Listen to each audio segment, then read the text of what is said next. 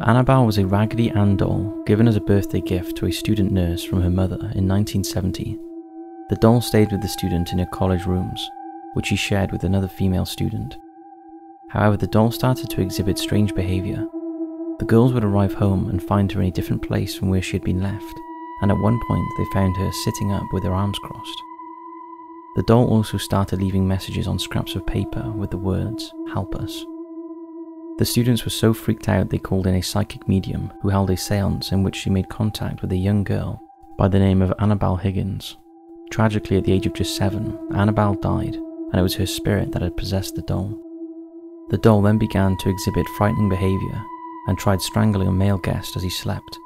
Believing the doll was evil, they contacted a priest who called in famous paranormal investigators Ed and Lorraine Warren, who concluded that a demon had attached itself to the doll. And later, a priest performed an exorcism